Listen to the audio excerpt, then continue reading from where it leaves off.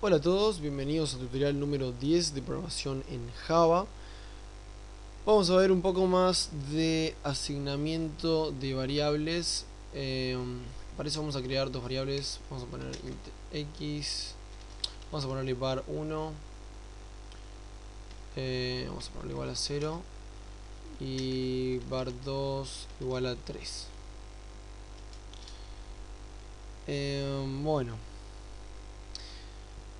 una cosa muy útil que se utiliza bastante en la mayoría de los lenguajes es, supongamos que yo quiero hacer esto, quiero que sea var 1 más var 2, ¿sí? Que me lo sume, digamos, y vamos a imprimir print ln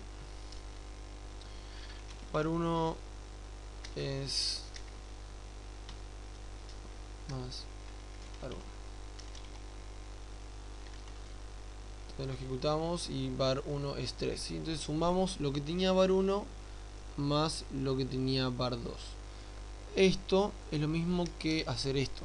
Se puede hacer de esta manera: var 1 más igual var 2, ¿sí? Entonces esto es lo mismo que hacer esto. Si ejecutamos también nos va a decir 3. Pero bueno, que tiene esto es que yo puedo seguir sumando. Ahí me quedaría 9. Bueno, también está lo mismo con menos, ¿sí? Restarle. Menos igual, más igual. Esto me da lo mismo, me va a dar 0.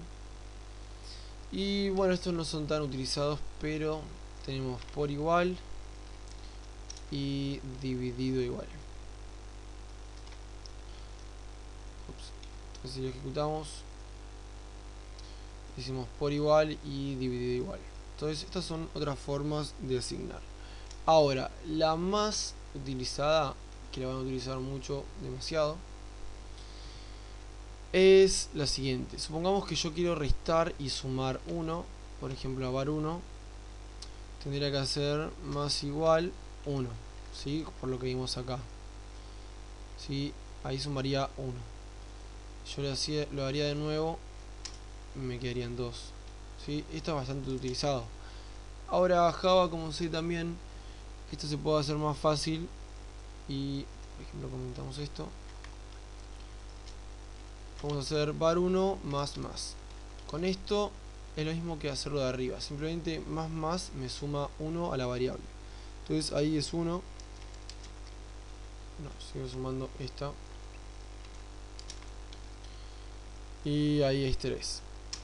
Lo mismo para si quisiéramos hacer var menos igual 1, var 1 menos. Eso me va a restar 1 a la variable.